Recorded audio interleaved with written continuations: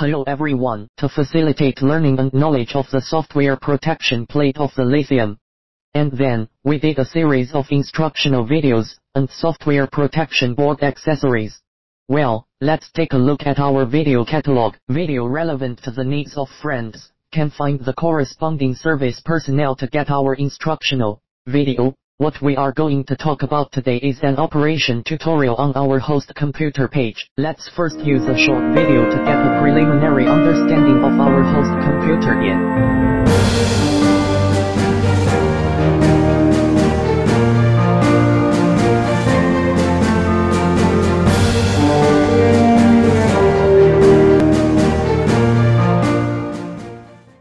Okay, let's explain the download method of the host computer software on our computer. First of all, we open our browser, enter our Daly official website in the browser www.daly.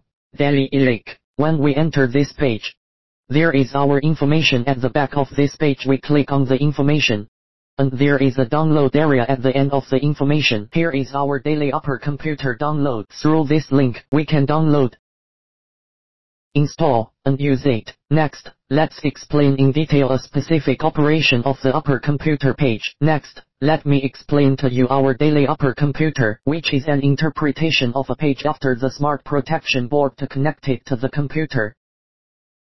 First of all, we can connect to our computer through UART, 485, CAN, etc. other serial communication.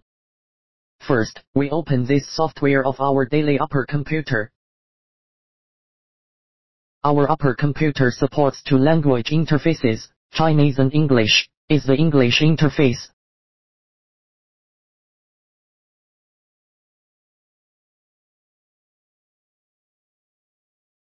And our first step is to click on the communication settings. Then we open the program window.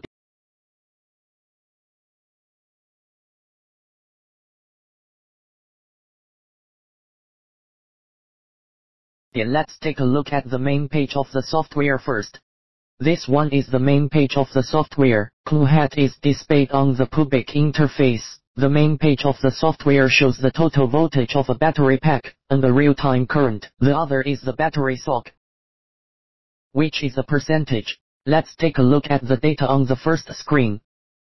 Here we have the highest voltage and the lowest voltage, and the number of strings of the battery, as well as the position of the number of strings of the highest voltage, and the position of the number of strings of the lowest voltage, and the maximum temperature and minimum temperature. Then here is a live value of our BMS, just the beating of BMS, live. It proves that this board is working normal like our pulse. And finally, here is a real-time state of our charging and discharging mass. Here is the remaining capacity of our battery pack. Here, the next one is for our battery pack.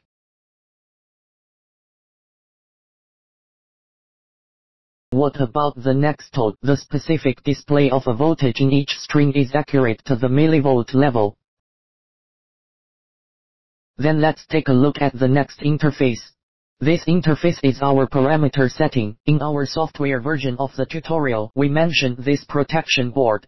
The first step after it is activated is to set the protection board according to the actual battery pack capacity. Just set it here. It's just set the rated capacity here. For example, if our actual battery pack is 50 ampere, then we will write a value of 50 here. And then the battery, the type of battery, the rated voltage of this single cell, refers to the type of your battery. Is it ternary or iron lithium? What if it is ternary? Let's set it to 3.7 volt or 3.6 volt. After we enter the data here, click settings. Behind it becomes a green light, which means that our settings here are already setting. Then we look at the following is the total ampere hour for charging, and the total ampere hour for discharging. Then there is no need to set it refers to our protection board. After connecting the battery, it has accumulated a charge and discharge of N in its history. So there is our balanced turn-on voltage, because our protection board has a balance function, which is a balanced turn-on voltage and a balanced turn-on voltage difference. Then for this battery, the single string voltage must first meet the first condition, that is, the equalized turn-on voltage, and then meet the second condition. It will turn on equalization for the string. Open equation.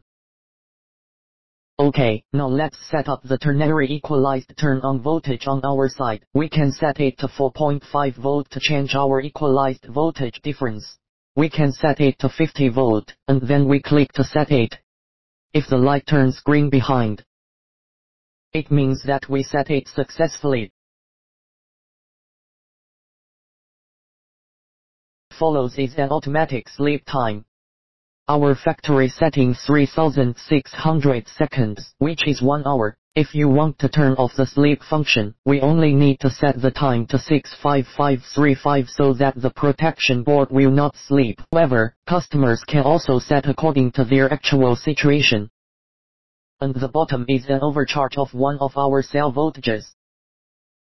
The cell voltage is too high, the cell voltage is too low, including the total voltage is too low, the total voltage is too high. It refers to overcharge protection. There is also a voltage value for over-discharge protection. Here, it is our overcurrent protection, which is our discharge overcurrent protection, and an overcurrent value of the charging overcurrent protection. The following words are a protection value on our side where the pressure difference is too large. Including ours, it is charging high temperature protection. Including this discharge low temperature protection, discharge high temperature protection. We can all set it, and then look at our next screen. Next screen, we are here to read a parameter. Parameter reading is here read the data we just set, but most of it is already set when we leave the factory, but the rated capacity here needs to be set by the customer. What we set just now is T ampere, 3.7 volt, right? Let's read it now. It's T ampere, 3.7 volt, and below us, there is a 1 key reading, let's click, let's wait a moment. Because there is more information to be read when one piece is read, so it is a little bit slower, and then these parameters set above. All are set by our factory. If it means you have any needs here, you can change it yourself. Then the sleep time is the same as our factory setting. 1 hour, and then I set it to 60 seconds just to demonstrate. Then our next interface is our engineering mode. The engineering model is the interface that our rent staff can use only afterward. Then here, we won't do too much explanation. Then, the next interface is the history warning. Here, I can tell you about it. Here, what we can see is our battery in history. After the protection board was installed, what was its violation and what was beyond the behavior. And then there was this. With this storage, we can facilitate our after sales, and then for our after sales, greatly saving time and providing convenience. The last page is an upgraded interface of our BMS software. Later, when the protection board needs to be upgraded, we only need to drag the upgrade package into this box, and click this to start the upgrade. Through continuous updates and iteration, we can provide customers with a more powerful software function. This concludes the introduction of the software version.